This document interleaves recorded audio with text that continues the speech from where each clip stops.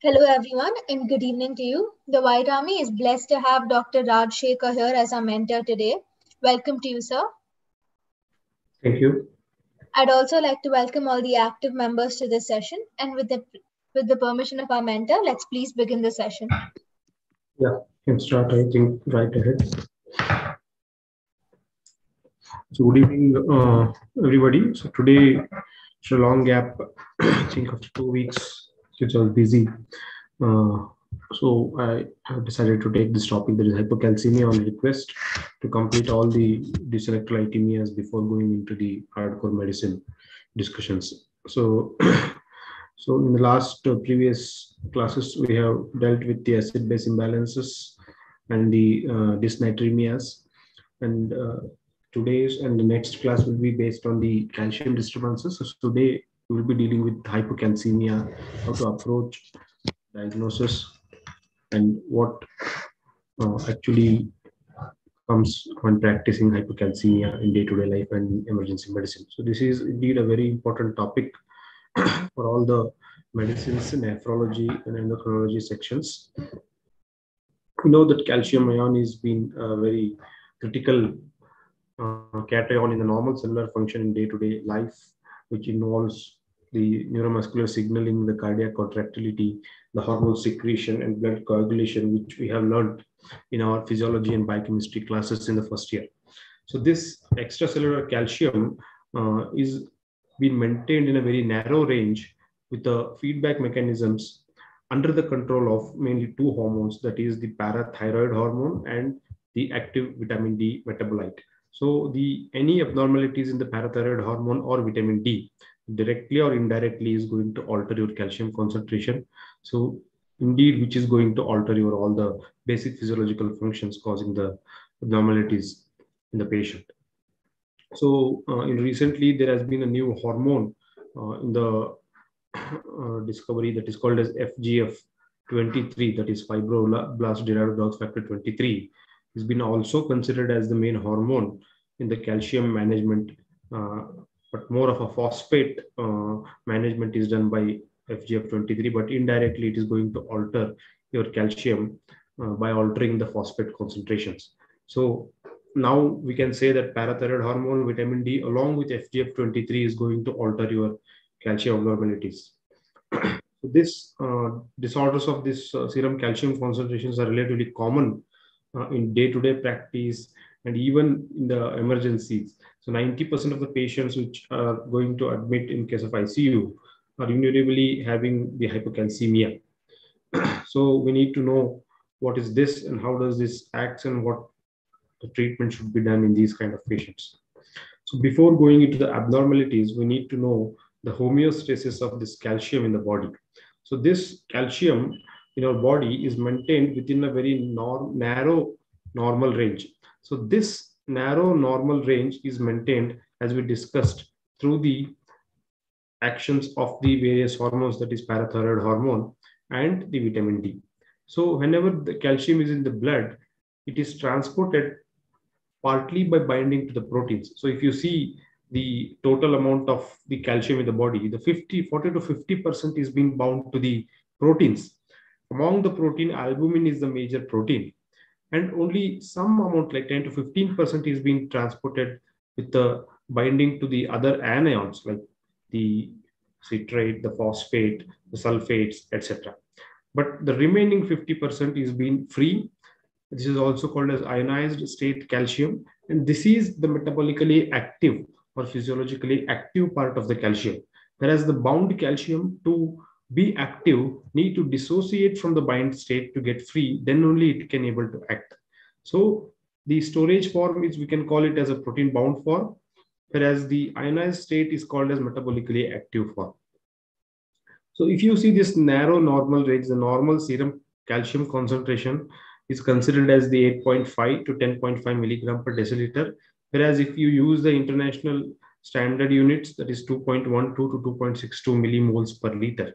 It depends on the lab, but various Indian laboratories give the serum calcium levels in milligram per deciliter. So it is better to remember the milligram per deciliter. Whereas if you go for a US or UK, the laboratory does mention the SI units in millimoles per liter. Even in your USMLE based questions or MRCP based questions, the values are going to come in standard units, that is millimoles per liter.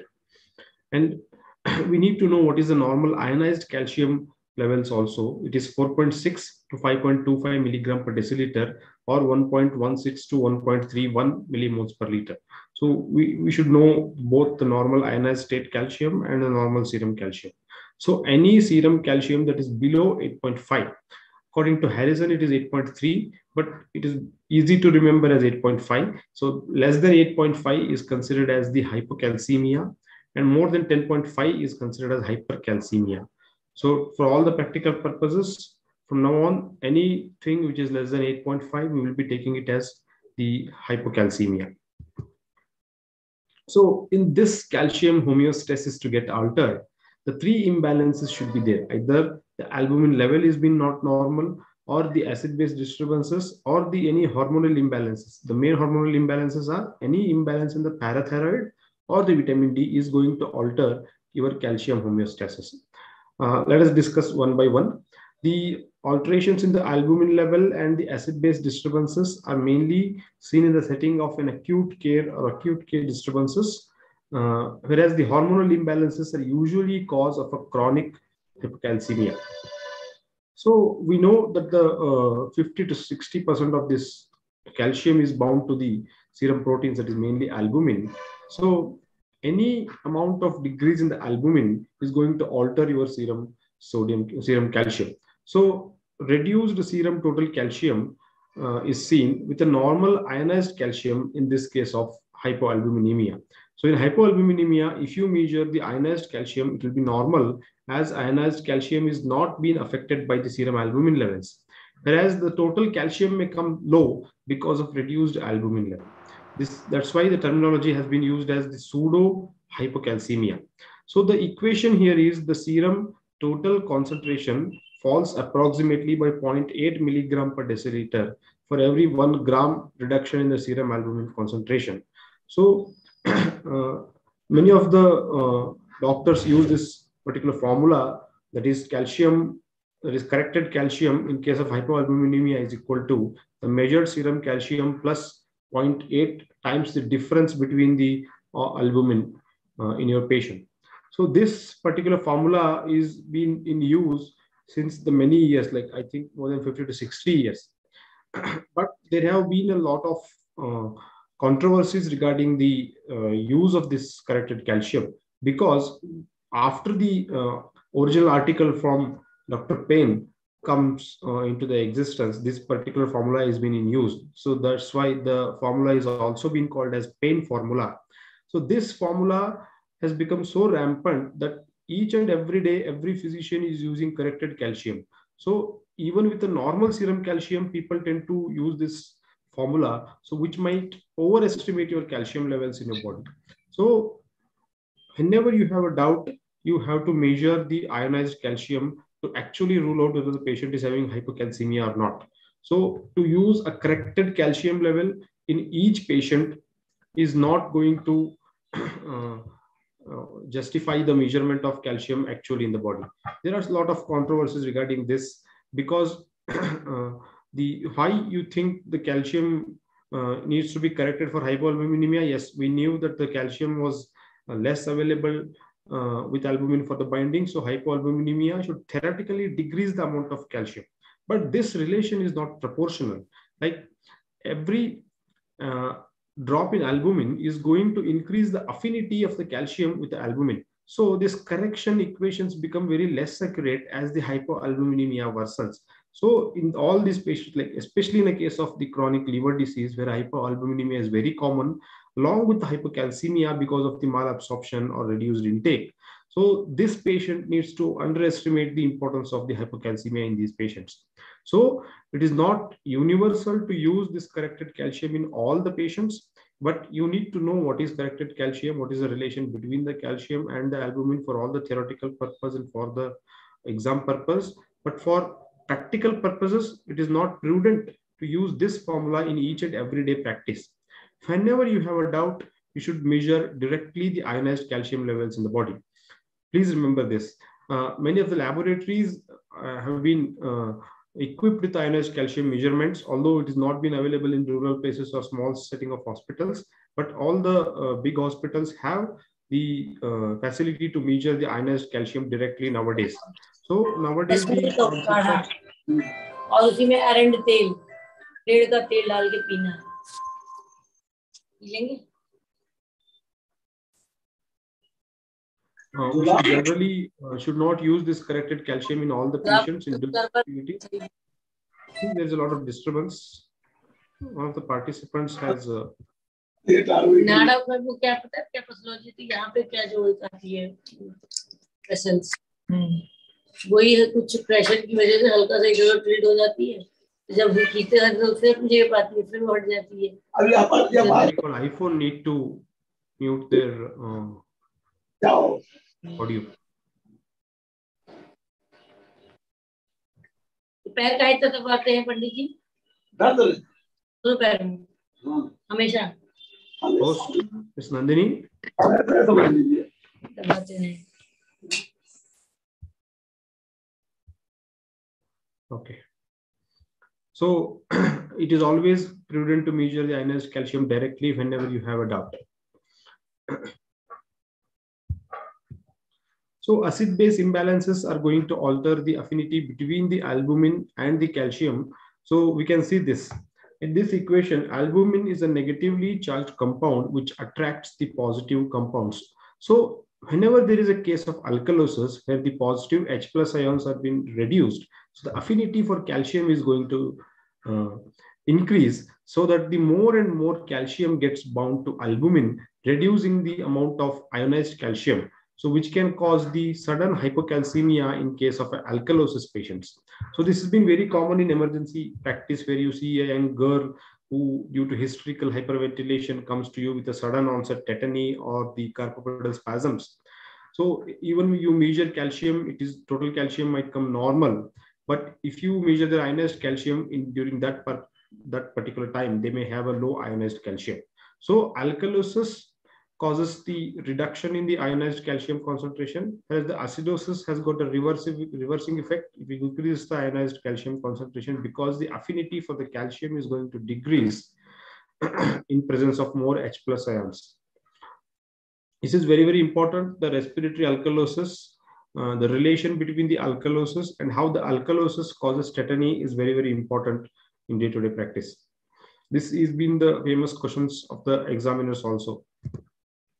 So the next and the most important way the calcium gets regulated in our body is the hormones. That is the parathyroid hormone and vitamin D. They have got a very strict control of the potassium in the calcium in the body through their action in three major organs, that is bone, kidney, and GIT. For example, if there is low calcium in the body, your parathyroid is going to be secreted very rapidly in response to even a small degree of drop in the serum calcium, which is going to act on the bone to increase the output of calcium from the bone to the serum, and which is going to decrease your urinary calcium secretion in the kidney, increasing the more and more reabsorption, and the GIT through its action on vitamin D by increasing its absorption. So this has been a very famous algorithm we have learned in physiology and biochemistry. Any significant drop or even a smaller change in ECF calcium concentration is a major and a potent stimulus for the parathyroid glands to secrete the parathyroid. So this parathyroid glands acts mainly on two organs, that is, one is bone, another one is kidney. From the bone, there is increased osteoclastic activity causing the bone resorption and thereby increasing the ECF calcium concentration, and through its action on kidney by increasing the reabsorption of the calcium is going to increase the calcium. Whereas the effect of parathyroid gland on the GIT is indirect. It is through the vitamin D, which is going to increase the calcium reabsorption from the gut. So this is also an entrance question. The parathyroid glands act directly on bone, kidney, and intestine and all. So it is not all, it is only bone and kidney which has got a direct effect of parathyroid glands, whereas the effect on the intestine is through the vitamin D. It is not from the direct parathyroid hormone. This is a very important thing to remember here. So before going into the causes of this hypocalcemia, we need to know one very important receptor function here. That is what is CASR, that is calcium sensing receptor.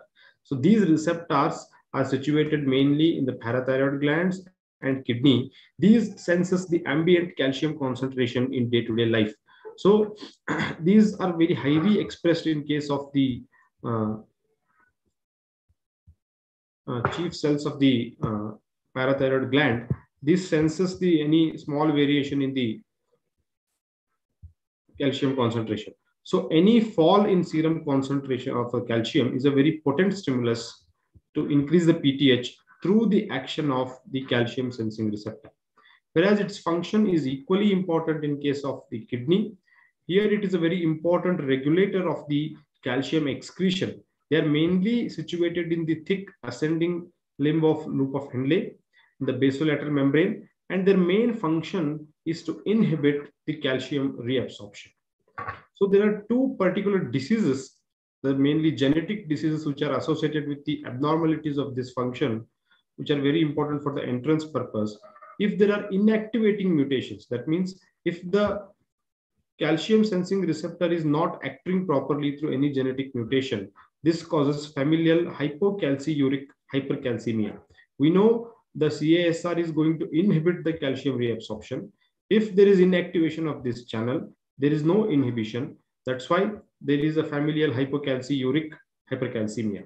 Whereas if there are activating mutations, in this case of activating mutation, the channel is being constituently active in the parathyroid glands, increasing the threshold for the PTH hormone. So even in case of hypocalcemia, your parathyroid gland is not going to act. And similarly, in case of kidney, there is no calcium reabsorption due to increased activity of this hormone, causing autosomal dominant hypocalcemia. So the CASR function is very, very important. The questions do appear based on this channel. What are the inactivating mutations causes? What is the activating mutation is associated with? So inactivating mutation is associated with familial hypocalciuric hypercalcemia. This particular disease we'll be discussing when we deal with hypercalcemia, whereas the activating mutation of this channel causes the autosomal dominant hypocalcemia. We will be discussing this particular syndrome today. So therefore, as we see, whenever we see a hypocalcemia, we know that the parathyroid gland is very active.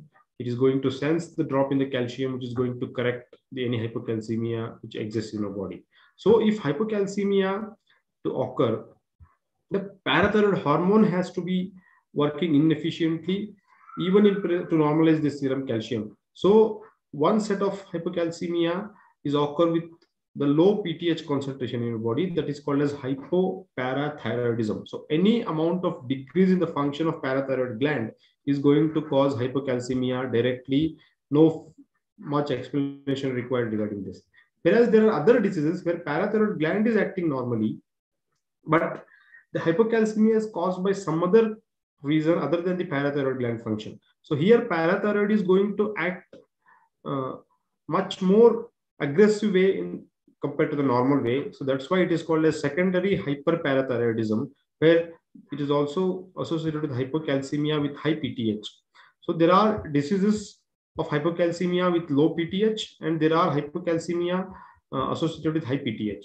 So hypocalcemia with low PTH is being considered as hypoparathyroidism, whereas any patient of hypocalcemia with high PTH is considered as secondary hyperparathyroidism, where the defect is not in the parathyroid gland. The parathyroid gland is working properly, whereas the disease is there in the some other reason of the body. So we know that the first category of hypocalcemia is with the hypocalcemia with low PTH in our patients. So the hypoparathyroidism, where the hypocalcemia is there with low PTH, can occur in the three abnormality section. Either there is a destruction of the parathyroid gland, or the abnormal parathyroid gland development, or the regulation of PTH, either secretion or storage has been abnormal in the parathyroid glands. So first, if you see the destruction of parathyroid glands, the most common cause of this is the surgical cause. So any amount of surgery in the neck especially the significant surgeries like the thyroid surgeries, the parathyroid surgeries, the radical neck dissection, which is done for head and neck cancers, any vascular surgeries. So they are usually associated with this hypoparathyroidism. In fact, if somebody asks you what is the most common cause of the hypoparathyroidism, then it is the surgical intervention on the neck. So this surgical hypoparathyroidism, being the most common, can be transient or can be permanent. Transient is usually due to disruption of the vascular supply. For example, if the patient has undergone some thyroid surgeries, so due to manipulation of the vessels during the surgery, there has been a transient reduction in the blood supply. It maybe persist for like 1 day, 2 days, or sometimes 1 week. Whereas after some time, it is going to recover once the vascular circulation is being established in these patients. Whereas in minority of the patients, it is permanent. For example, if the whole 4 of the parathyroid glands have been reduced, have been removed inadvertently, or due to some other reason like parathyroid hyperplasia secondary to multiple endocrine neoplasia. So sometimes the hypoparathyroidism can be permanent, and even it can occur when there is an inferior thyroidal artery injury during the surgery, which can cause the permanent hypoparathyroidism. It can be intermittent sometimes, like after the surgery, the thyroid reserve has been reduced. Like the normal day-to-day function, it can work properly. Whenever there is an increased need of this parathyroid function, it is not going to compensate for the increased need. So this can manifest as intermittent hypocalcemia. Another entity is called as hungry bone syndrome, which has been most commonly observed after the parathyroidectomy in a patient of primary or tertiary hyperparathyroidism. We'll discuss in the next coming slides about the hungry bone syndrome. So if a patient has a hypoparathyroidism and there is no history of surgery, then the most common cause comes as autoimmune. So this is the most common cause of an acquired hypoparathyroidism. So this sometimes can be permanent. So here the autoimmune destruction is directly, the antibodies are directed towards the chief cells of the parathyroid gland, whereas sometimes the antibodies are directed against the calcium sensing receptors that decreases the PTH secretion. So this can also occur. So the 2 types of autoantibodies are observed in case of autoimmune hypoparathyroidism. Either the antibodies are directed directly against the parathyroid gland, or they can be directed against the calcium sensing receptor. So this autoimmune hypoparathyroidism can exist as an isolated syndrome involving only parathyroid glands, or it can be a part of the polyendocrine syndrome, the most common of which is being APS1. That is the autoimmune polyglandular syndrome type 1, which has been also associated with the typical chronic mucocutaneous candidiasis and the Addison's disease in young patients. So whenever you see a patient of the candidiasis and hypocalcemia, you need to rule out the autoimmune polyglandular syndrome type 1, which is not so uncommon as you see in book, which is common.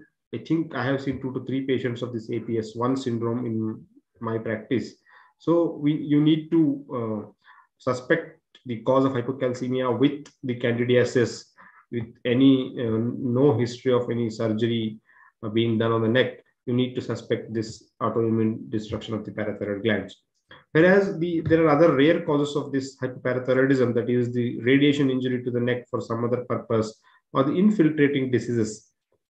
Like if you see in case of the hemochromatosis or some lymphomas, okay, or some tuberculosis or any granulomatous diseases can have, any storage disorders can infiltrate parathyroid glands and reduce the secretion of PTH, although very rarely seen. End stage HIV disease, that is AIDS, where there is a direct infiltration of this HIV virus into the parathyroid glands, can also cause hypoparathyroidism. Hypocalcemia has been very common in case of HIV, especially with the patients of very low CD4 count and very high RNA load in their patients.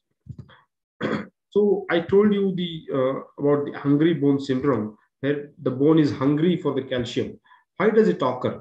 This is occur. I can give you an example in case of hyperparathyroidism. Supposedly, if the patient has primary hyperparathyroidism, so since due to increased parathyroid action, there is increased osteoclastic activity in the bones, causing bone resorption, and all the calcium from the bone is going to come into the serum, causing hypercalcemia. So in these patients, we usually advise them to undergo parathyroidectomy. So if you do a parathyroidectomy in the patient of hyperparathyroidism suddenly, in the immediate post-operative period, there is a sudden drop in the PTH concentration in the body. So this sudden drop in the PTH concentration shifts the metabolism from the high bone turnover state to the low bone turnover state. So now the osteoblastic activity is going to increase because of low PTH. So this increased osteoblastic activity is going to consume all the calcium which is there in the ECF. This can cause sudden hypocalcemia, as if the bones were hungry of calcium. So this is what is called as hungry bone syndrome. So this was typically described in case of parathyroidectomy for hyperparathyroidism. Although it does not occur in all patients, it does occur in some patients. We need to be careful about this particular syndrome, especially if the patient has undergone the hyperparathyroidism parathyroidectomy, especially the 3.5 parathyroidectomy. These patients do develop hungry bone syndrome in the next less than 48 hours. So this can also be seen in other disorders, like if the untreated severe hyperthyroidism, like if the patient has Graves or if patient has any toxic nodule, the hyperthyroidism we know is a catabolic state or a high bone turnover state. So if you do a thyroidectomy in this patient, suddenly the high turnover state is going to become a low bone turnover state. So again, the calcium is going to be taken up by the osteoblastic activity. Same in case of rickets or osteomalacia. We know that there is a vitamin D deficiency in these patients.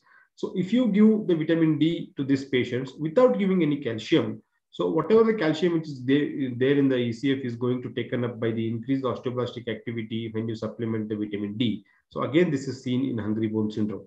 So any patient of vitamin D deficiency, even the children or adults, you cannot provide the vitamin D without giving them the calcium supplementations. This is a must.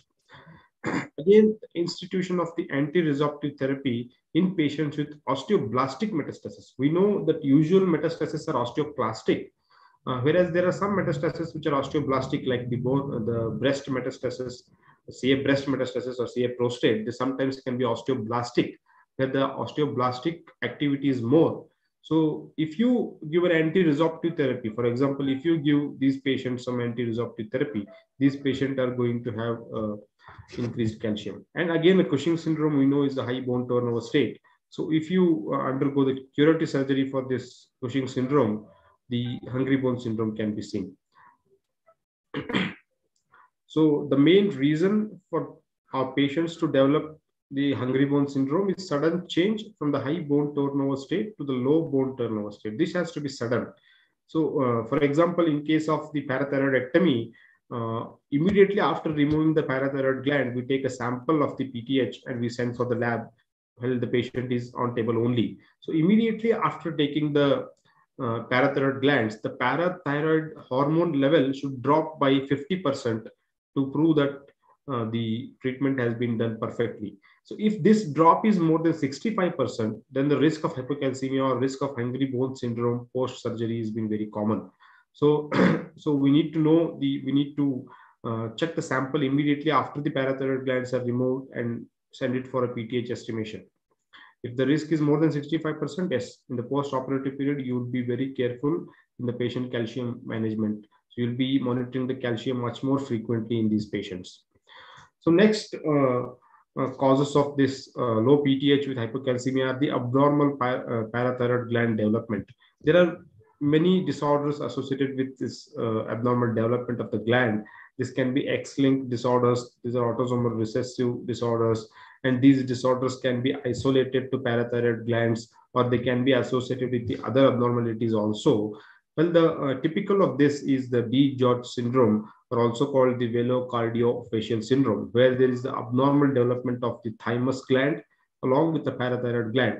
So these patients are usually not able to survive beyond the age of 6 to 8 years because of the abnormal thymus gland. They are much more prone for some serious infections. And since the parathyroid gland is not normal, the hypocalcemia is going to be very severe. And along with this, the patients are coexist to have the cardiac abnormalities in these patients. There are other syndromes associated with this like Caficon syndrome, Sanjat-Sakati syndrome. There are many named syndromes regarding this, but one of the most important syndrome to remember is the D-George syndrome regarding the abnormal parathyroid gland development. And there are some causes for the altered PTH secretion also. As we discussed earlier times, the CASR gene mutation, that is the gain of function mutation. So this abnormally situated mutation receptor is going to sense the ambient calcium level as excessive. Even though calcium level is normal in your body, this abnormal gain in function of mutation of this channel is going to sense the calcium as excessive and is going to suppress PTH release or inhibit the PTH release, which leads to hypocalcemia. Again, as we see that this particular receptor is also situated in the kidneys, where the main function is to inhibit the reabsorption of the calcium. Since there is a gain of function mutation, the more inhibition is seen on the reabsorption, causing hypercalciuria. So this particular disease is also termed as the autosomal dominant hypocalcemic hypocalciuria, or simply autosomal dominant hypocalcemia. There are other disorders associated with the signal peptide changes in the pre-pro-parathyroid hormone, where there is an impairment of normal processing from pre-pro-PTH to the PTH, leading to the reduced secretion of the PTH glands. So the majority of the disorders are autosomal dominant, where two separate syndromes have been described of autosomal recessive type. Some missense mutation or point mutation, where the arginine is being supplied, replaced by the cysteine, which is going to alter the secretion of this or the processing of this pre-pro-PTH to the PTH. So we know this hypocalcemia, the majority of the causes are the hypoparathyroidism, and hypoparathyroidism to occur, we know there has to be a destruction of the gland or abnormal gland development or the abnormal processing of the hormone in the parathyroid gland. Among this, the surgical parathyroidectomy has been the most common cause of the hypoparathyroidism in day-to-day practice. There are other causes of this hypocalcemia, as we discussed. These other causes are associated with the high PTH, are also called as secondary hyperparathyroidism. So these main causes are the vitamin D deficiency or the resistance to the reaction. So this can particularly be seen with the nutritional deficiency, reduced sun exposure, the first hydroxylation in the liver has been abnormal, or the kidney has been abnormal, where the second hydroxylation is not going to take place. Similarly, with the chronic kidney disease, where the second hydroxylation is not getting done properly.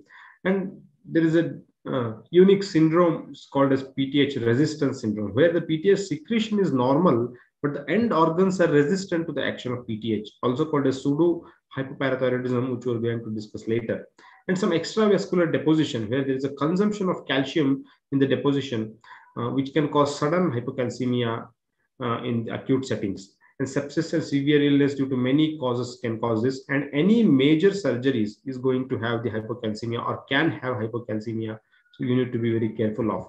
So to deal with each and this thing, the vitamin D deficiency, as we know, can occur due to poor intake or malabsorption, coupled with a reduced exposure to UV rays, or the decreased 25-hydroxylation of this vitamin D in the liver, which can occur due to the end-stage liver disease. It is not seen in case of a mild liver abnormality. The abnormal 25-hydroxylation to occur in the liver has to be abnormal completely, that like a severe complete cirrhosis of the liver. Even if a mild chronic liver disease patient, you are seeing the vitamin D deficiency, then you are going to suspect either the malabsorption or the poor intake or the reduced enterohepatic circulation for that matter. Otherwise, the lone liver disease to cause vitamin D deficiency, it has to be dysfunctional in a complete way. And we know that there are some drugs which convert this active vitamin D to inactive metabolites, like especially the anticonvulsants. Like we know the phenytoin, the phenobarbital, the carbamazepine and oxcarbamazepine. These patients, when we give over a period of time for our patients, are going to develop the hypocalcemia secondary to vitamin D deficiency. So it is a routine practice to supplement vitamin D for all the patients who are having seizure disorder and on these drugs. And we know that in case of chronic kidney disease, the second hydroxylation step is not being done properly, so which can cause the calcitriol reduction in the body causing vitamin D deficiency. And there are some disorders like vitamin D resistant rickets, where the vitamin D is not acting properly because of abnormal receptors in our body. The chronic kidney disease, here it is the most common cause of an acquired decrease in case of renal production of this 125 dihydroxy vitamin D is chronic kidney disease. And hypocalcemia in CKD is also due to the occurrence of hyperphosphatemia. We know hyperphosphatemia is a late feature of the CKD, where it is seen in stage 3 or 4 due to reduced phosphate excretion. The hypocalcemia in CKD is mainly due to reduced vitamin D, but in late stages, the hyperphosphatemia is going to join in causing hypocalcemia. The typical severe hypocalcemia is usually seen in the end stage CKD only. In the early stage, stage 1 and 2, the hypocalcemia is very rare. Nowadays, the incidence of hypocalcemia in CKD has increased because the survival of these CKD patients have increased due to the proper management or some new drugs coming by reducing the disease progression, and the health education regarding the dialysis has been improved. So a lot of patients are surviving in the end stage. So that's why hypocalcemia in CKD has become a common entity nowadays. And CKD, bone mineral disease, is a very big thing now. So any CKD patient, we need to have a separate set of monitoring of this bone mineral disease in these patients. So apart from this, the PTH resistance is a very interesting disease, where this is a very rare disorder where the end organs are resistant to the PTH action. So this has been a very common or very attractive topic for the entrance exam. A lot of questions are coming based on the pseudo hypoparathyroidism in these patients. In the exams, the entrance exam, especially the AIMS related questions, there are a lot of questions are going to come based on the pseudo hypoparathyroidism, where there is a PTH resistance in the end organs. Here, due to the end organ resistance, the calcium is low, the phosphate is high. We know that parathyroid gland acts to increase the calcium and decrease the phosphate. Since the parathyroid gland is not acting properly, the calcium is going to decrease and phosphate is going to increase with the inappropriately high parathyroid levels. So this is what the is called a secondary hyperparathyroidism. Even with the low calcium, the parathyroids are very high. This is inappropriate. So whenever you see any patient with low calcium and high phosphate and with the inappropriately very high PTH levels, you need to suspect the pseudo hyperparathyroidism in the patients. The pathogenesis here in this particular patient is mainly linked to the dysfunctional G protein coupled receptors. You might have learned in physiology regarding the receptors. So this G receptor abnormality is the main pathogenesis in this pseudo hypoparathyroidism. So why it is called pseudo? Because there is a feature of hypoparathyroidism, that is low calcium and high phosphate, as it is a feature of hypoparathyroidism as we discussed earlier. But the PTH levels are very high. That's why it is called a pseudo hypoparathyroidism. So this particular disease is going to manifest with a very typical phenotypic appearance. Although this disease is also called as Albright's dystrophy.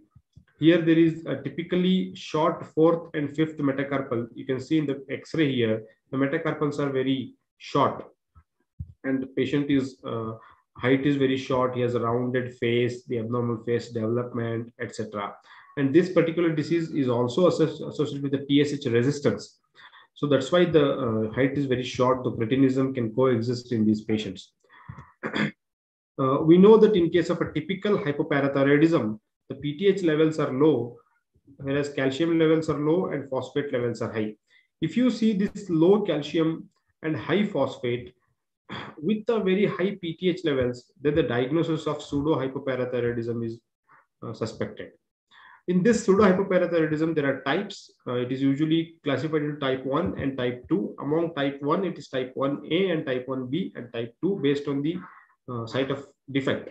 In type 1A is what is typically called as Albright's hereditary osteodystrophy, where there is abnormal phenotypic appearance of the affected person due to the abnormal skeletal defects, whereas the PTH levels are very high inappropriately with low calcium and high phosphate. If in a patient with pseudo hypoparathyroidism, the skeletal defects are not seen. Like patient does not have any osteodystrophy, but the biochemical picture is similar to the pseudohypoparathyroidism, that is low calcium, high phosphate, and high PTH. Then it is called as type 1B.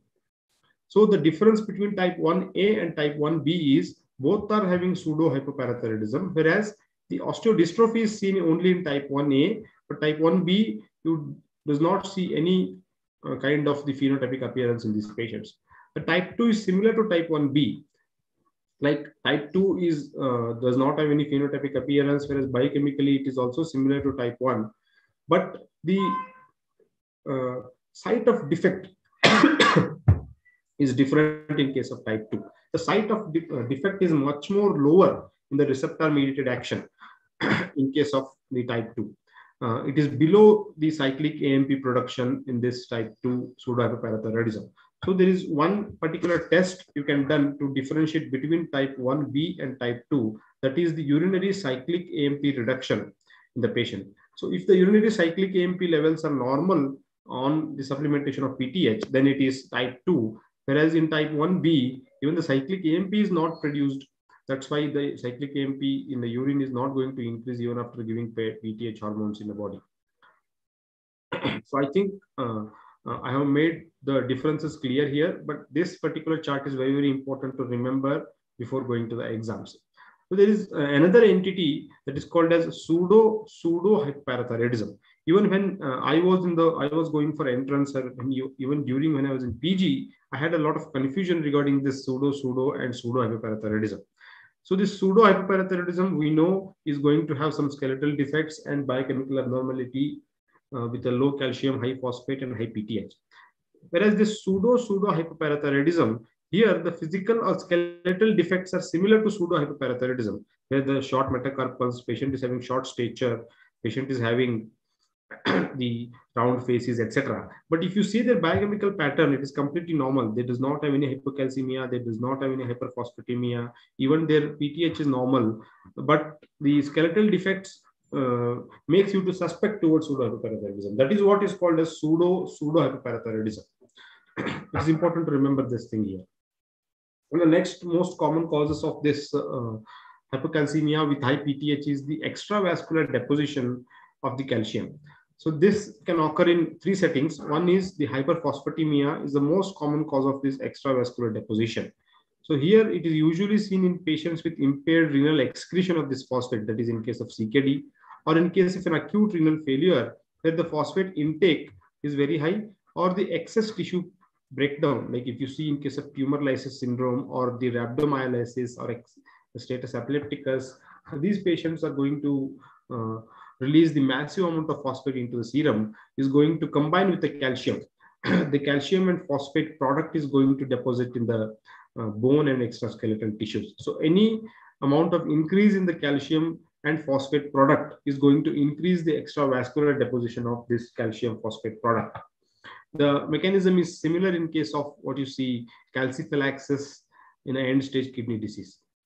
In osteoblastic metastasis, we know there is due to osteoblastic type of metastasis in some cancers, there is a new bone formation around the tumor. So this new bone formation is going to consume a lot of calcium from the extracellular fluid, can cause hypocalcemia in patients.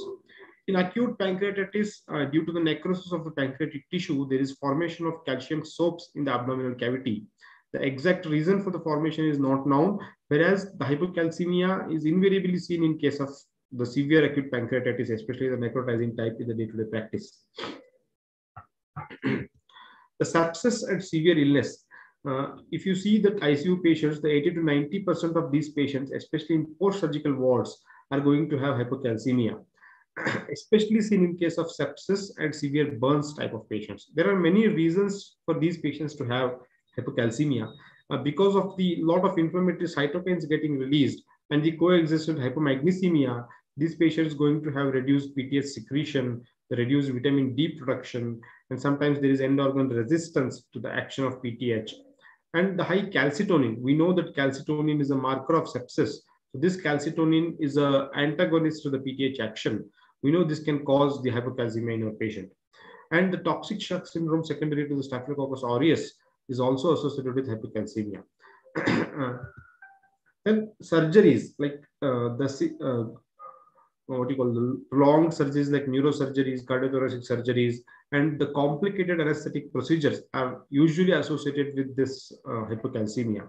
Most oftenly, you see these post-surgical patients are going to receive the large volumes of blood in a very short amount of time, where because of very high citrate concentration, since this citrate is going to bind with the calcium, this can reduce the ionized calcium in the body, causing hypocalcemia.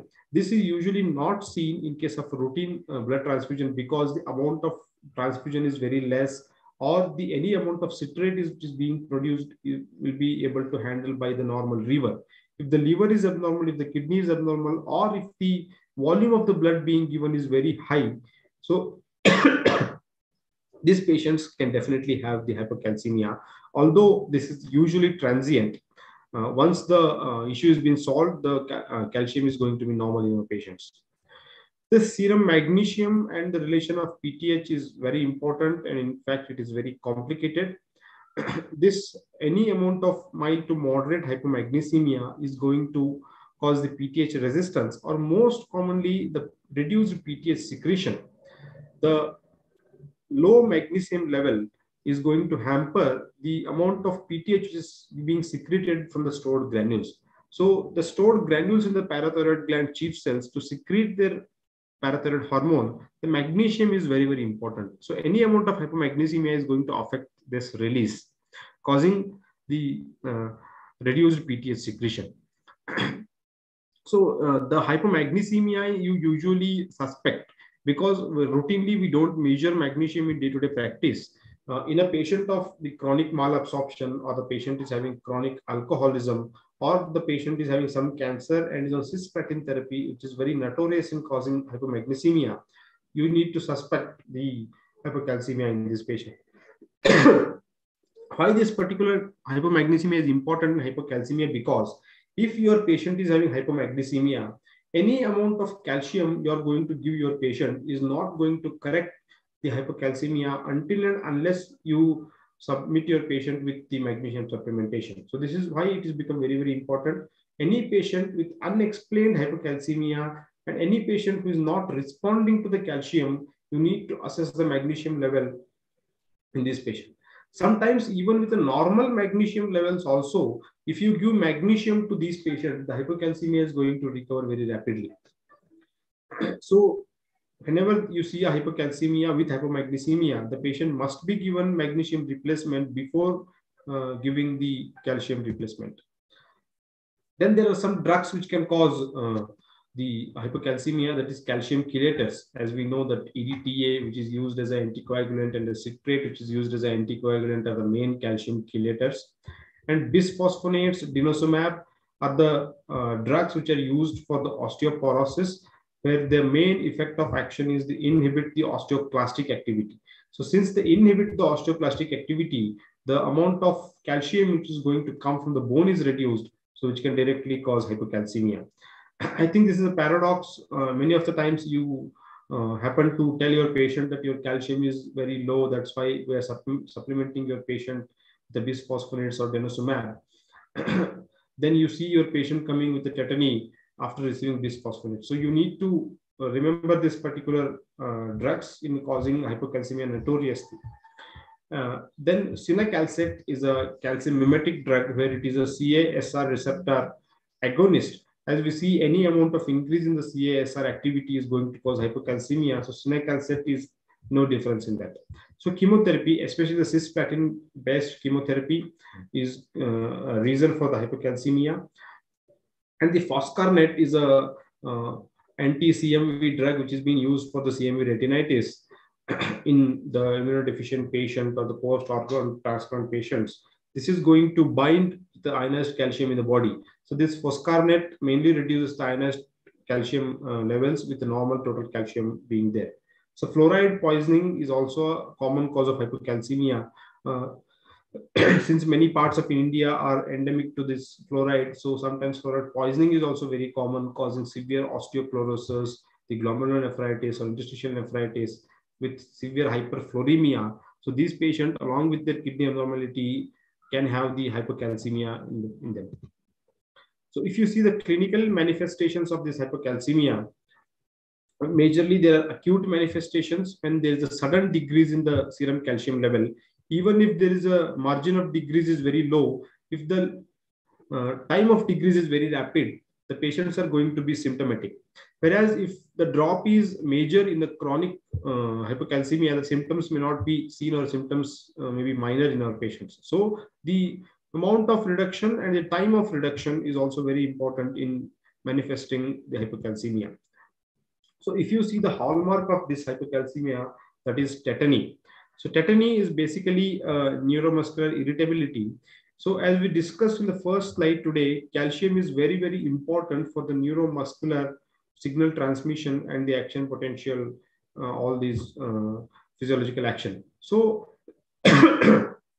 theoretically, if you see hypocalcemia, these should not take place. That's why theoretically the hypocalcemia should reduce the neuromuscular transmission, whereas the hypocalcemia is paradox in causing the neuromuscular irritability. The reason for this is not known entirely, although there have been a lot of articles being published regarding the paradox of the calcium in causing neuromuscular irritability. The main pathogenesis is being suspected based on the intermittent change in the extracellular and intracellular change in the calcium level in these patients.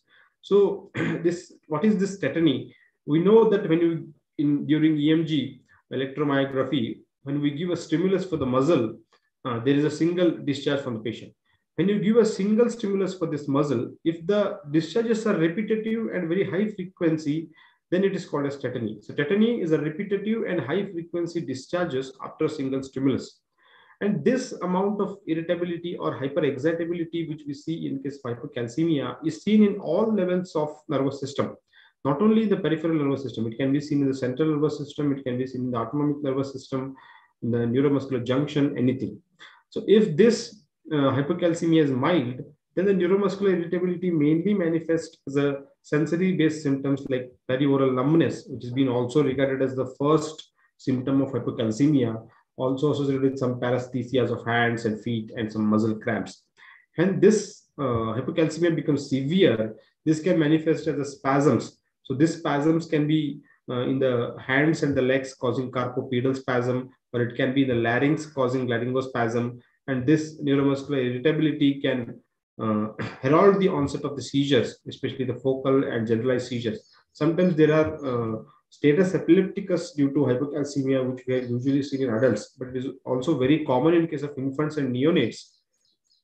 Whereas the most common one of the most common reason for neonatal seizure is hypocalcemia. In adults also, the hypocalcemia induced status epilepticus is very common, where until and unless you correct the calcium level, your seizures are not going to subside. So this tetany to occur, the calcium has to go below 7 to 7.5. As we see, any amount of drop in the calcium that is less than 8.5 is considered as hypocalcemia. The mild reduction may not have this tetany. The tetany to occur, the calcium has to go below 7 to 7.5, or otherwise calcium below 4.3.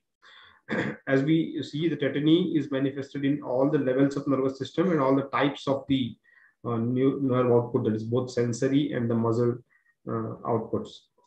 And the first symptoms are usually the perioral and acral paresthesias, which have been described in the patients.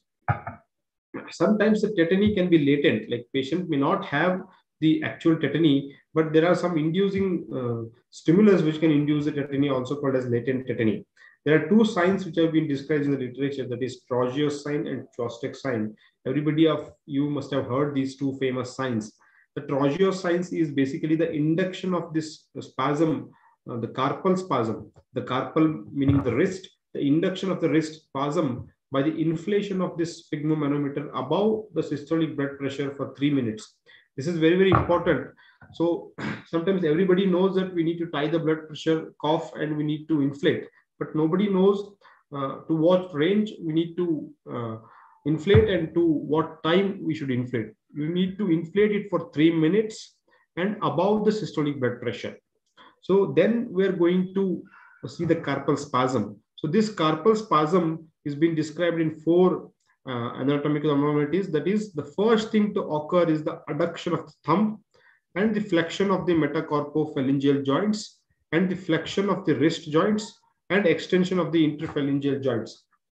Why this occurs when we inflate the sphygmomanometer cuff? This is because we are inducing the ischemia, where the ischemia increases the irritability or the excitability of the nerves. So since there is hypocalcemia, which is there as a latent thing, when we induce ischemia, this excitability is going to increase, causing the carpopedal spasm. So why 3 minutes? Because 3 minutes is must to induce the nerve ischemia. Any amount of increase in the time, like if you don't see any carpal spasm in the 3 minutes, any further increase in the time is not going to establish the carpal spasm. So the 3 minutes is a cutoff. If you see, observe for 3 minutes. If the Trojan sign is coming, okay, it's okay. If it is not coming, then leave it. Otherwise, you're going to harm your patients by causing ischemia. The other sign or a less specific sign is a Chvostek sign, where there is a contraction of the ipsilateral facial muscles, which are elicited by the tapping the facial nerve just anterior to the ear. Here, the response you see is a twitching of the lips, or sometimes all facial muscles can go into spasm. Here, the Chvostek sign depends on the severity, and it can occur in normal subjects sometimes who are hyper-excited, like anxiety or hypothyroidism patients also. Whereas among these two signs of latent tetany, the Trojan sign is considered to be the most specific one, like 90% specificity, whereas Chvostek sign is having only 10 to 20% of specificity. So we know that this Chvostek sign to occur, the first sign is the adduction of the thumb and the flexion of the metacarpophalangeal joints and the flexion of the wrist, whereas the extension of the interphalangeal joints. In Chvostek sign, we know we give a sharp tap just anterior to the tragus, where the facial nerve exits or enter into the parathyroid, into the parotid gland, which is going to cause the twitching or the spasm of the lips or the entire facial muscles of that particular side. The other symptoms are being the seizures. Whenever the hypocalcemia is very severe, or especially in case of infants or neonates, the seizures can be seen. So these seizures can be of focal type, or it can be of the generalized type. It can be sometimes the atonic type. Can be seen in case of seizures. Even the type of seizure which is called as epilepsia partialis continuum, which has been also termed as metabolic seizure, can also be seen in case of hypocalcemia. And sometimes this seizure can be seen without tetany, because the hypocalcemia is being only seen in case of CSF concentration, whereas serum concentration may be pretty normal. So that's why tetany is not seen, whereas the CSF concentration of hypocalcemia is going to cause the seizures alone. The papilledema, the ocular manifestations of hypocalcemia are very, very important. This can also be the entrance question. So any cause of hypocalcemia is able to cause this papilledema, and this is completely reversible with the treatment. And this papilledema is seen only with the severe hypocalcemia when these calcium levels go below 7 or 6.5 milligram. This may not be accompanied by high CSF pressure. Like if you measure the CSF pressure, this may completely be normal. Whereas if you see the fundus, the papilledema is seen.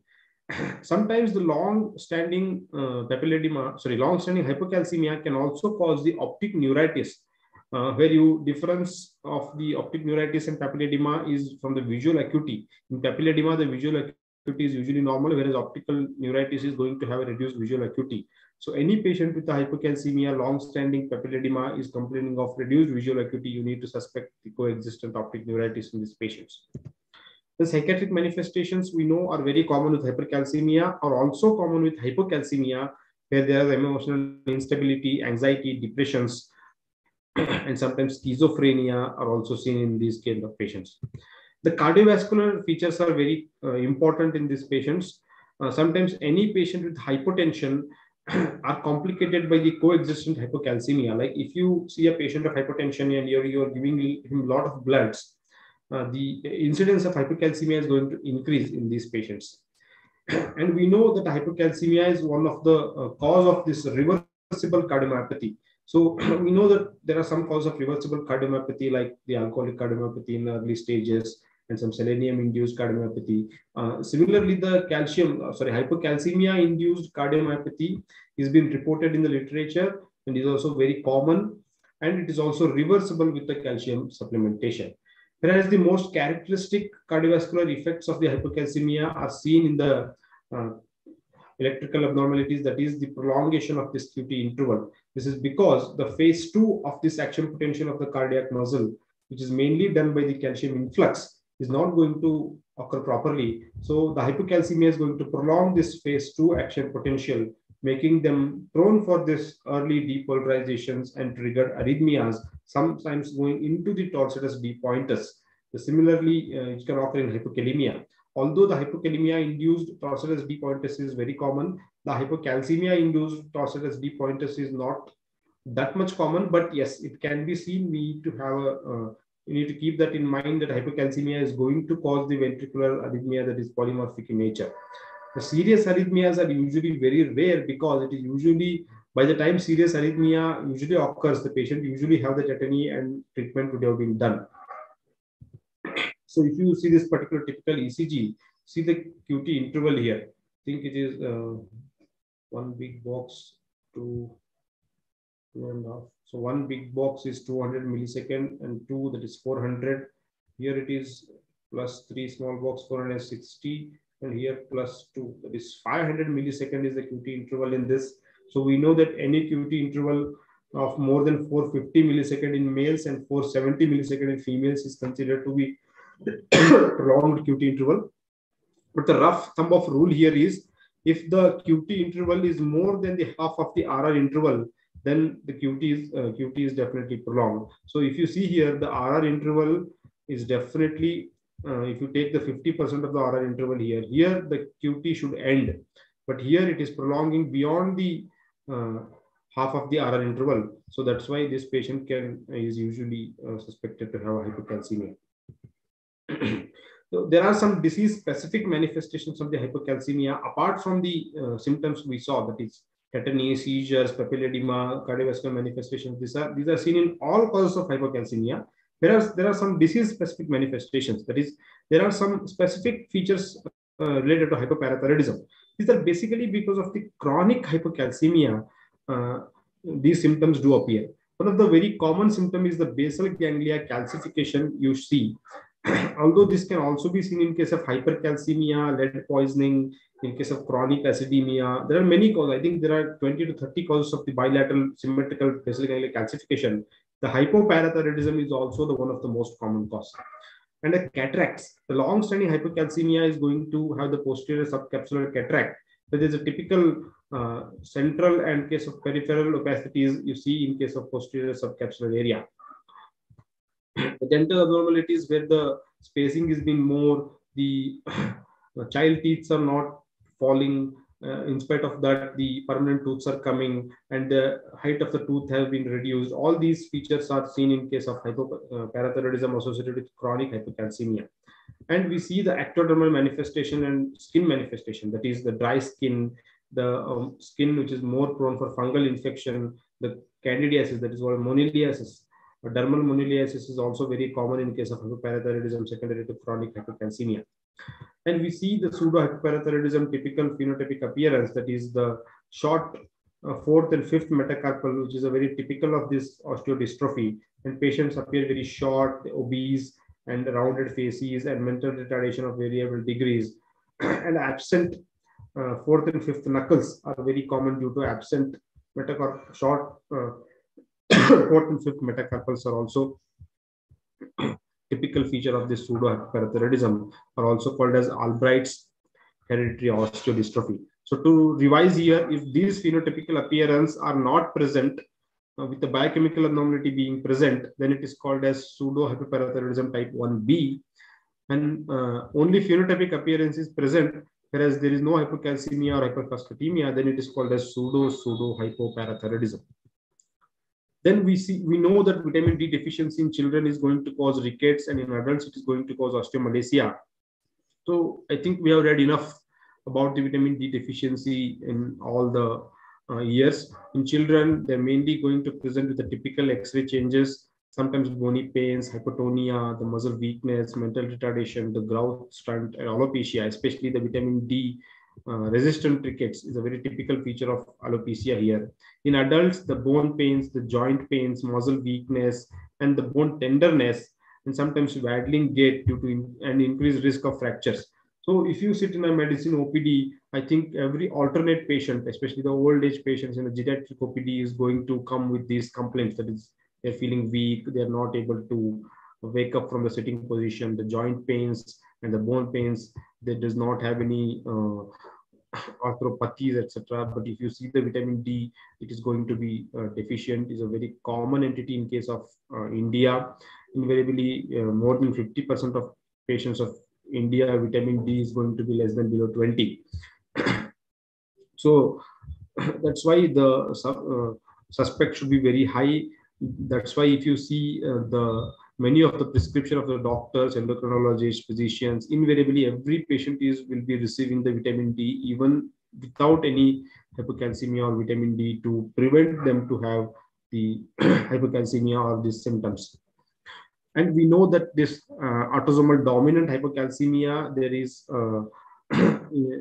hypocalcemia is usually seen as a long-standing entity. Majority of them are asymptomatic. But the clues of this particular syndrome is the familial nature. Since this is autosomal dominant and very high penetrance, the families are going to have hypocalcemia. And very important entity about this syndrome of autosomal dominant hypocalcemia, which is also associated with hypercalciuria, as we see due to increased activity of this calcium sensing receptor in the kidney. So if you give these patients of excessive calcium and vitamin D, the hypercalciuria is going to increase, and this hypercalciuria is going to have a renal complications, that is nephrolithiasis, nephrocalcinosis, and renal deposition of interstitial calcium causing interstitial nephritis, and further progressing to chronic kidney disease is very common in these patients. So that's why in these patients, you need to measure the urinary calcium while you submit them with the calcium and vitamin D. Then how to diagnose our patients? The first thing to diagnose in hypocalcemia is just confirm the hypocalcemia, because it is the major entity and it is the very big entity in our patients. Only after the confirming hypocalcemia, we're going to determine the etiology. Why confirmation of hypocalcemia is very important? Because a lot of the laboratories, due to underestimate the importance of calcium being measured, just by tourniquet, majority of the sampling is being done with a tourniquet. The tourniquet binding is going to increase the calcium in the subsequent sample. So that's why in the routine laboratory measurement, when you see a low calcium level, you need to confirm this by the repeat measurements. And many of the patients are going to have abnormal albumin levels in the body. So we need to have the albumin correction in these patients. But to avoid all these things, the best and the gold standard thing to confirm the hypocalcemia is measuring ionized calcium. As I told you previously, nowadays all the laboratories have been equipped to measure the ionized calcium. But some laboratories do measure the total calcium even now. In these patients, in this particular set, it is difficult to measure ionized calcium because it is very costly. And here, whenever you take a sample to measure ionized calcium, the sample has to be preserved, particularly in 7.4 pH to what you call to reduce the misinterpretation of the result, because any amount of alkalosis, as I told you, is going to cause reduced ionized calcium concentration. So the sample has to be maintained in the 7.4 range of pH before measuring the ionized calcium in patient. That's why this test is being very costly nowadays. And the repeat measurement of calcium is very, very important. Even while in my MD period, we used to measure every calcium, phosphate, and the vitamin D levels successively for 3 days in any patient who is coming with hypocalcemia. The single reading of hypocalcemia or hypercalcemia for that matter is not going to lead you to anything. Only when you measure this successive readings, it is going to benefit you. And whenever you measure all these things, like if you are measuring PTH, if you are measuring calcium, ionized, total, albumin, you need to measure all those things in a single sample. You cannot measure calcium one day, phosphate one day, PTH one day. then it is going to be abnormal result. A single sample you need to measure for the calcium, phosphate, vitamin D, PTH, and calcium and albumin. Please remember this. If you are measuring from the different samples, then it is definitely wrong. You definitely cannot interfere the results. Then there are some clues, like if there is a family history of hypocalcemia, then you need to suspect some abnormal gland developments or the autosomal dominant hypocalcemia. And there are a lot of phenotypic abnormalities as we discussed in the area. If there is a history of surgery in the concerned area, look for associated autoimmunity, like if the patient has the adrenal insufficiency, chronic mucocutaneous candidiasis, other autoimmunities, like if the patient is diagnosed with pernicious anemia, type 1 diabetes, if the patient is Addison's, if the patient has chronic autoimmune hepatitis, all these need to be suspected in patients of hypocalcemia.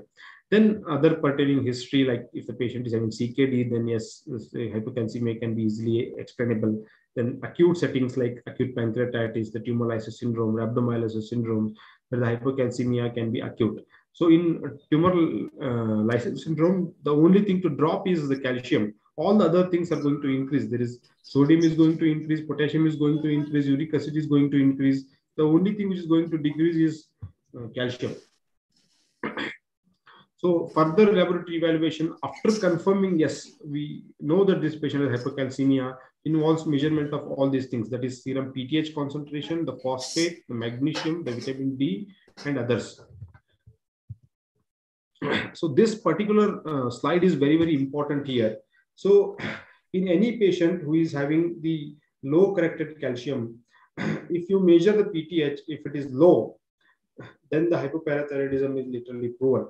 Especially if you see a low calcium and a high phosphate. If you see a low calcium and high phosphate in day-to-day practice, and if that patient's creatinine is normal, that patient kidney function are normal, does not have any chronic kidney disease, then the hypoparathyroidism is the next diagnosis. So please remember, this should be at the tip of your tongue. Any patient with a low calcium, high phosphate with normal creatinine is hypoparathyroidism until and unless proved. Yes, there is a possibility of it having pseudo hypoparathyroidism, but since it is a very rare syndrome, the hypoparathyroidism is the first thing we are going to see in our patients. The first thing after seeing the PTH is going to be low in case of hypoparathyroidism, whereas in other causes, like if there is a pseudo hypoparathyroidism, if there is a vitamin D deficiency, whereas in chronic kidney disease, the PTH is going to be elevated in the presence of hypocalcemia. Whereas the autosomal dominant hypocalcemia, due to activating mutation of this calcium sensing receptor, is going to have normal PTH levels or sometimes very low PTH levels. Similarly, the hypomagnesemia, if there is a patient of hypocalcemia and your serum PTH is normal or lightly low, then you need to suspect the hypomagnesemia in your patient. Next thing you measure is phosphate. As I told you, any patient with low calcium and high phosphate is having hypoparathyroidism provided kidney function is normal. The most common cause of this elevated phosphate is the chronic kidney disease. If the chronic kidney disease is not there and phosphate is elevated, then you need to suspect hypoparathyroidism. I think I have told it more than 6 to 7 times in this particular last 10 seconds to make you remember that anything which is low calcium and high phosphate with normal serum creatinine is hypoparathyroidism until and unless proved. If you see the other causes, like if you see vitamin D deficiency, since vitamin D deals the phosphate similarly as it deals with calcium, so the calcium and the phosphate are going to be proportionate in case of vitamin D deficiency. If the calcium is low, phosphate is also low. If it is normal, then it is also normal in case of vitamin D deficiency. Next thing which is very, very important is the magnesium. In case of the hypocalcemia, all the other things are normal. Then you need to measure the serum magnesium. If you see here, all the things are having normal magnesium. The only thing which is having low magnesium with a low calcium is hypomagnesemia. So all the patients in which your hypocalcemia has been persisting and you are not getting any clues to the diagnosis, then you need to directly measure the magnesium, which will be low. Sometimes the magnesium may be normal. That is called as magnesium responsive hypocalcemia, where the hypocalcemia is going to be corrected only after giving magnesium supplementation, even with the normal magnesium concentration. That is also very, very important here. Next, you need to know the vitamin D estimation here. In routine practice, we are measuring the 25 hydroxy vitamin D or 125 dihydroxy vitamin D, that is calcidiol and calcitriol routinely. If you see the vitamin D deficiency here, in vitamin D deficiency, yes, calcidiol is definitely going to be low, whereas calcitriol can be normal or high. So this appears like a paradox. Why this occurs? Because we know that parathyroid hormone has got a stimulating effect on the vitamin D. So this stimulating effect occurs by increasing the second hydroxylation of this vitamin D in the kidney. So parathyroid is going to increase the second or 1-alpha hydroxylation in the kidneys. So since there is a vitamin D deficiency and hypocalcemia, we know that parathyroid is going to act in a much more aggressive way, causing secondary hyperparathyroidism. So this increased parathyroid activity in case of vitamin D deficiency is going to increase the calcitriol production. So that's why in case of vitamin D deficiency, if you measure the calcitriol, it is going to be normal or high, whereas the calcidiol is invariably low. Whereas if you see in an isolated hypoparathyroidism case, if you measure the vitamin D, that is calcidiol, it is normal, whereas calcitriol can be low in case of hypoparathyroidism. This is a very important paradox you should remember. So a lot of entrance question takes you to misinterpret the questions which they come in the exams. So the concept behind this is here, the parathyroid is going to increase the vitamin D production by acting via kidney by increasing the second hydroxylation. Whereas first hydroxylation has not been affected. That's why the vitamin D deficiency, you need to prove, you need to measure the calcidiol measurements. In case of the chronic kidney disease, the creatinine is going to be elevated invariably, as we know. So how you're after diagnosing the hypocalcemia and after determining the cause of hypocalcemia, you are going to treat the patient. You are having two types of approaches here, that is therapeutic approach and disease specific approach. The therapeutic approach is like calcium is low, just give the patient the calcium. Yes, how to give is a discussion. Then disease specific approach, you try to treat the basic underlying abnormality.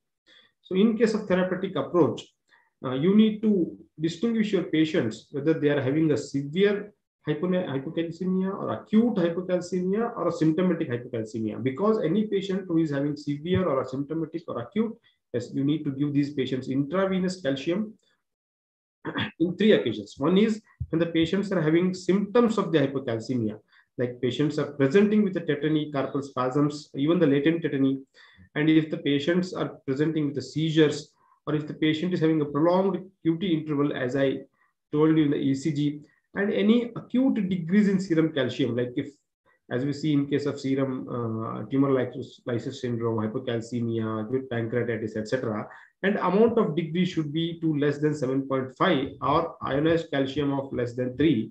Even if these patients are asymptomatic, even if these patients does not have any QT prolongation, I am giving these patients intravenous calcium because these patients are at very high risk of developing the symptoms in the due course. Whereas if the patient is mildly symptomatic, or if the patient is only having mild hypocalcemia, or if the patient is having chronic hypocalcemia, then the oral calcium supplementation is the rule.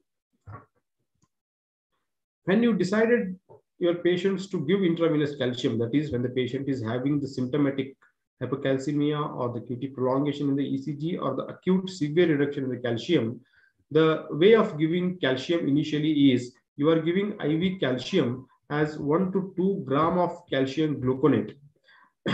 You will get a vials in the market of the 1 gram, 2 grams.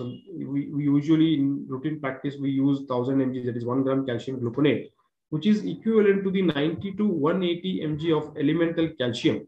This is also very, very important number here. Many of the examiners do ask in the YOC the amount of elemental calcium in the calcium gluconate. You need to remember that 1 vial of calcium gluconate have 90 to 180 mg of elemental calcium.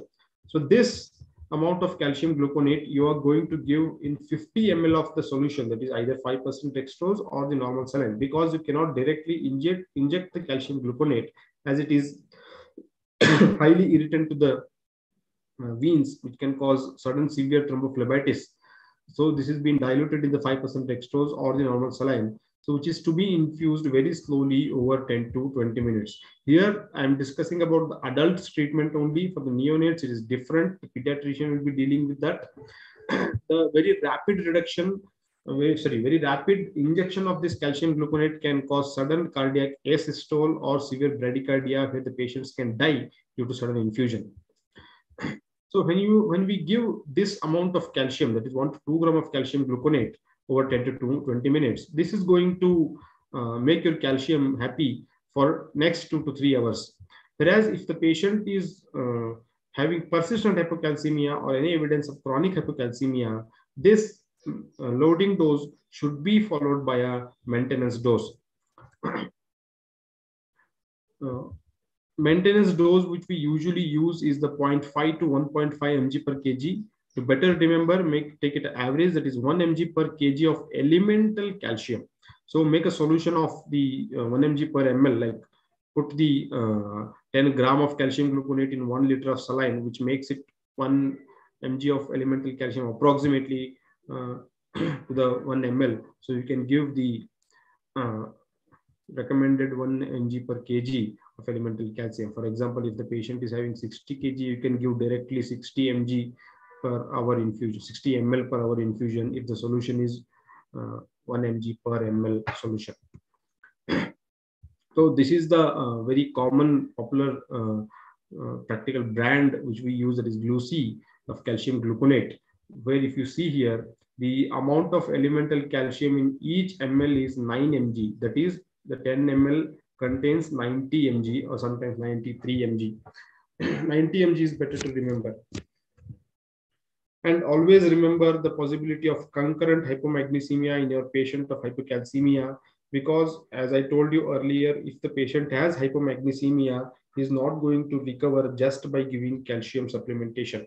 You need to correct this patient with a hypomagnesemia. Maybe 2 gram of magnesium is being advised in the 10% dilution given over a period of 10 to 20 minutes. And sometimes patient need to be supplemented, the prolonged magnesium supplementation, especially if he is chronic alcoholic or malabsorption or the malignancy patients. And the IV calcium maintenance dose is continued till the patient is receiving an effective regimen of oral calcium and vitamin D. This is particularly important in case of post-operative setting. Till how much time you need to give your patient IV calcium is till the patient is able to take orally the effective amount of the oral calcium and vitamin D. And for the mildly symptomatic patients, you are going to give the oral calcium supplementation, where please remember the dose, the elemental calcium of 1500 to 2000 milligram, which is given as either calcium carbonate or calcium chloride in the daily divided doses. The elemental calcium dose is 1500 to 2000. So this is a very famous brand of the calcium, that is Shelcal. Here, the elemental calcium is 500 mg. So I have seen many of the patients of hypocalcemia being treated with the OD dose of Shelcal or BD dose of Shelcal. This is very wrong. The minimal adult recommended dose of elemental calcium is 1500 to 2000 for treatment purpose. I am not speaking about the prophylactic purpose here. For the treatment purpose, every 1250 milligram of this calcium carbonate tablet contains the elemental calcium of 500 milligram. So this minimum dose which is to be given is the TID dosage if you are using 500 mg elemental calcium. But nowadays in markets, you have got direct 1500 mg milligram and 2000 milligram calcium tablets. You can definitely use them if it is available. But please do keep an eye on the dose which you are using for your patient in day-to-day practice. So if you see the disease-specific management here, in case of hypoparathyroidism, the administration of calcium is alone, which is not going to be permanently effective. You need to give your patient, along with the calcium, the vitamin D.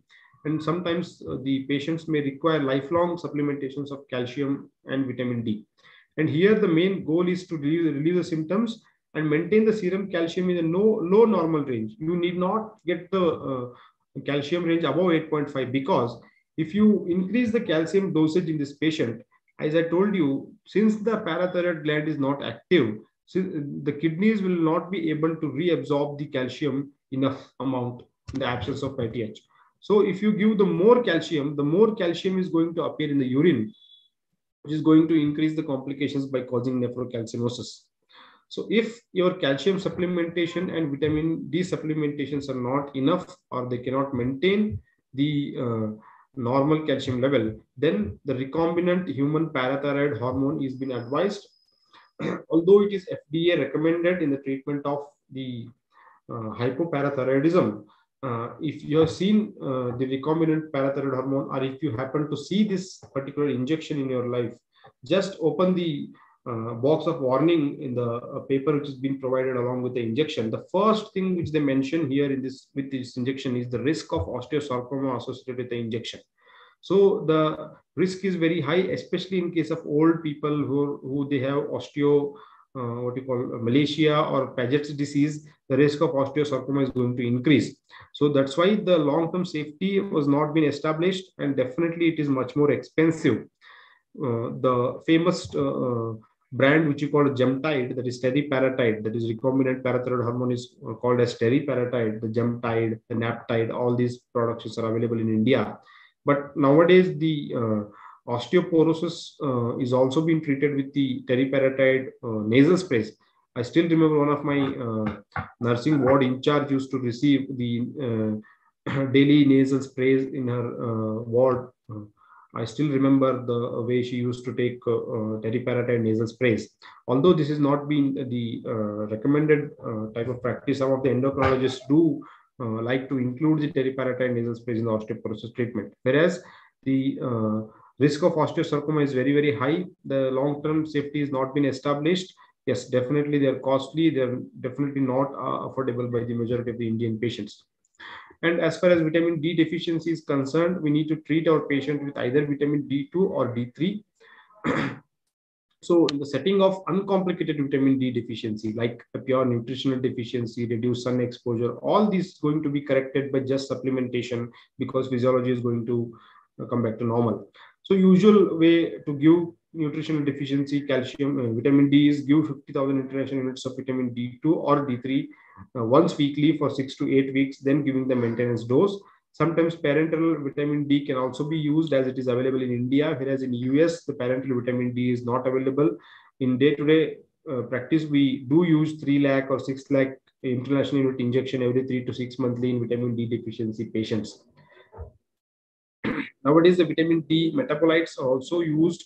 That is calcitriol, dihydrotestosterol, calcidiol, especially these drugs are basically used for the patient's kidney or liver disease where the hydroxylation process is not being performed. So the dose which has been recommended in case of the vitamin D deficiency, so for prevention, it is 600 to 1,000 international units. That is 15 to 25 microgram. So remember, there is a relation between the microgram and international unit is 1 microgram is equivalent to 40 international unit of the vitamin D. Whereas treatment is being regarded, considered as a high dose therapy or a low dose therapy. It is based on the definite individual preferences. There is no strict guidelines to use a high dose therapy or a low dose therapy. But I personally prefer this high dose therapy. This is also preferred when the vitamin D levels are very deficient, like if it is less than 12. Whereas if it is less than 20, where it is mildly deficient, you can use the daily dosing, that is 800 to 1,000 international units once daily for 3 to 4 months, which you are giving. Whereas if the level is very low, then we are giving intermittent supplementation of very high dose, that is 50,000 international units we are giving once weekly for 6 to 12 weeks, which is being available as a form of tablet, as a form of powder, as a form of syrup. All these things are available nowadays. So this is basically very practical, and patients' compliance is also very good when we give the weekly regimens compared to the daily regimens. And always try to recheck and repeat the dose if necessary. For example, if you are given the 3 to 4 week course of this high dose vitamin D and you measure the vitamin D, still it is very low, then you can repeat the dose if it is necessary. Then you need to give the maintenance dose of this patient, that is 600 to 2,000 international units. OD dosage is being given for the maintenance of vitamin D deficiency. Next, to the autosomal dominant hypocalcemia, we know enough about this disease by now, that is increased or gain in mutation of this CASR channels in the renal tubules, causing high urinary calcium excretion despite the presence of serum hypocalcemia. And this serum hypocalcemia is not being sensed by the PTH due to abnormality in the same receptor in the PTH glands. So what happens if you give this patient the calcium and vitamin D? If you give the calcium and vitamin D, already the urinary calcium excretion is very high. The extra supplementation, whatever you are giving, is going to increase the urinary calcium excretion, where it is going to deposit and cause hypercalciuria and nephrocalcinosis and renal insufficiency. So one of the way these patients are being treated is the recombinant PTH. In day-to-day practice, as I told you, this can be done with, because PTH is going to reduce the urinary calcium excretion. Along with the calcium and vitamin D supplementation, these patients can also be supplemented with recombinant parathyroid hormone. But nowadays, not now, I think in future 10 to 12 years, the calcilytics may come into action, where they are called as CASR antagonist. We know that CASR agonists are in the market already, that is the cinacalcet, the calcium mimetic. But the CASR antagonist, since the basic pathogenesis of this is the CASR increased activity, just by antagonizing CASR, it is going to inhibit the extra activity of the CASR. So they can reset the abnormally low set point of parathyroid and kidney. But it is not yet available for the human use. In the last, I think, 5 to 6 years, the CASR antagonist may appear in the market in the treatment of osteoporosis, but they suddenly withdrawn due to the cost and the side effect issue. But the CASR antagonist as a treatment of autosomal dominant hypocalcemia are in the picture, may come available in the future years. So if you want to see the few questions here. So this particular question, I think it is appeared in the AIMS. Here it is a 26-year-old care home worker was referred to the combined endocrinology and obstetric antenatal clinic by her general practitioner due to the incidental finding of low calcium in her routine blood while she was 32 weeks pregnant.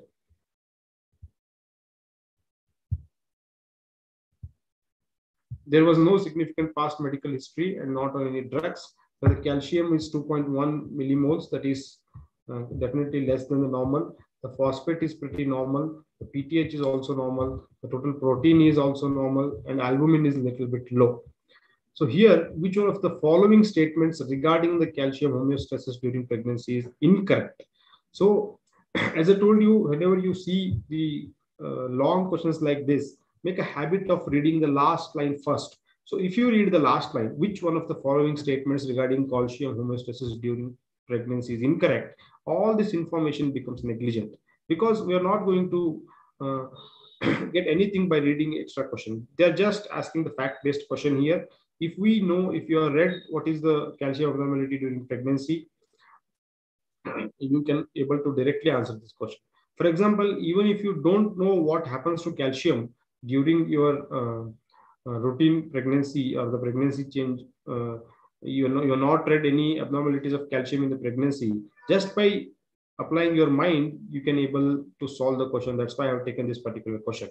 So here, the basic thing what they're asking is, what is the incorrect statement about the calcium homeostasis during the pregnancy? That means one of the statement among the 5 is the incorrect and one of 4 are correct. So let me read the options. The first option is about 25 to 30 gram of calcium provided by the mother to support fetal skeletal development. We don't know, we have not read. This appears to be true for some common sense. Then calcium is actively transported across the placenta, which is facilitated by PTH-related receptor. The next option is the free ionized calcium levels increase in pregnancy. The next option is the placenta produces 125 hydroxy vitamin D, which results in increased intestinal absorption. Next is total calcium concentration falls in pregnancy due to physiological hypoalbuminemia. So if you read these 5 options, the 4 options are going to speak in one way and one option is going to speak in other way. That is, free ionized calcium levels increase in pregnancy. This is the correct answer here. The free ionized calcium and even the total calcium is going to decrease in pregnancy, or they may remain same, whereas they're not going to increase in the pregnancy. So make a habit of solving these long questions in your daily life by reading the last line first and applying the common sense during the exam. The next question here is an 18-year-old female Iranian migrant who presented to the medical unit with the spasms in the hands and legs, and she was known to have an oral candidiasis for which she was on fluconazole. She had menarche at the age of 16 years and had irregular menses since then. And her adjusted calcium was 1.96, that is pretty low, and her phosphate is 1.69, a little bit high. The parathyroid concentration is 0.2, that is very low.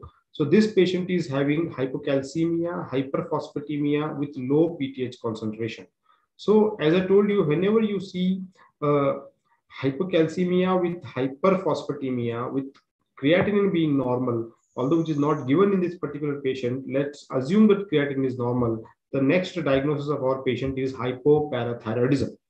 Then they have given other clues also that patient has the oral candidiasis and she was on fluconazole. And if you see her FSH is very high, her LH is very high, whereas her estrogen is very low. So based on her clinical profile, which one of the following is the most likely diagnosis? Albright syndrome, the autoimmune polyglandular syndrome type 1, the D-George syndrome, the Sippel syndrome, and the Wermer syndrome. So as I told you that autoimmune polyglandular syndrome type 1 is going to have the oral chronic mucocutaneous candidiasis in our patients. And since this is a polyglandular autoimmunity, the autoimmunity can also manifest as infertility or many other abnormalities in our patient. So the correct answer in this patient is the APS type 1. So in today's class, we have discussed hypocalcemia in enough amount and enough depth. And if you know this amount of hypocalcemia knowledge is more than sufficient to being an endocrinologist also. So even your day-to-day practice, the hypocalcemia is very, very common, but just be sure to confirm hypocalcemia before going to be diagnose the cause of the hypocalcemia just by measuring the ionized calcium. Thank you. And in next class, we're going to be discussing hypercalcemia.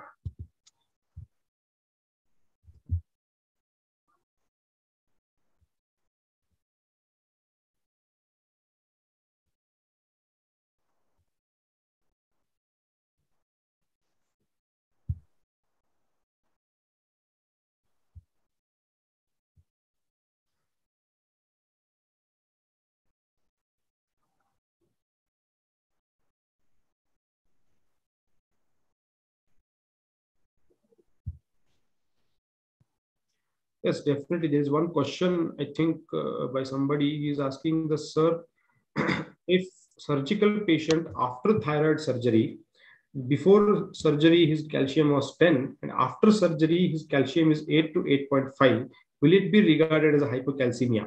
Yes. If you are pretty sure that his pre-surgical calcium is 10, that just by a single reading it is very difficult to assume the 10 calcium as a basic normal in this particular type of patient. If you are pretty sure that this is a baseline calcium that is 10 milligram per deciliter, if after surgery you are going to see the calcium as 8 to 8.5, yes, definitely this is being regarded as a hypocalcemia. And as I told you in the class, this amount of hypocalcemia is usually expected in any amount of surgery of neck because of the vascular manipulations being done by reducing the blood supply transiently to the parathyroid glands.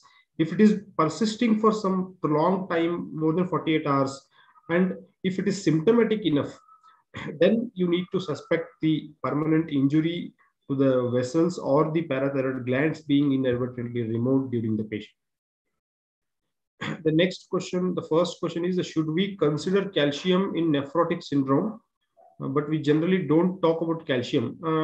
I think in nephrotic syndrome, only with the glomerular abnormality without any reduction in the GFR, the calcium is going to be normal. That is, ionized calcium is going to be normal. Whereas just because of the hypoalbuminemia, the total calcium may manifest as hypocalcemia. But if you measure ionized calcium in the case of nephrotic syndrome without any abnormalities in the GFR, yes, ionized calcium is definitely going to be normal in these patients.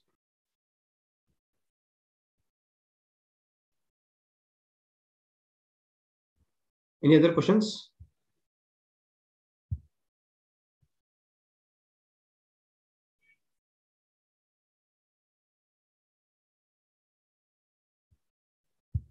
So shall we conclude the session today?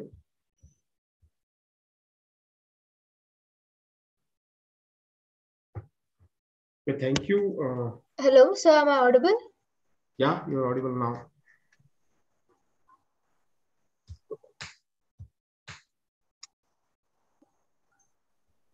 So do we conclude the session, sir? Yeah, we can conclude the session. Okay, Thank you. Just 1 second.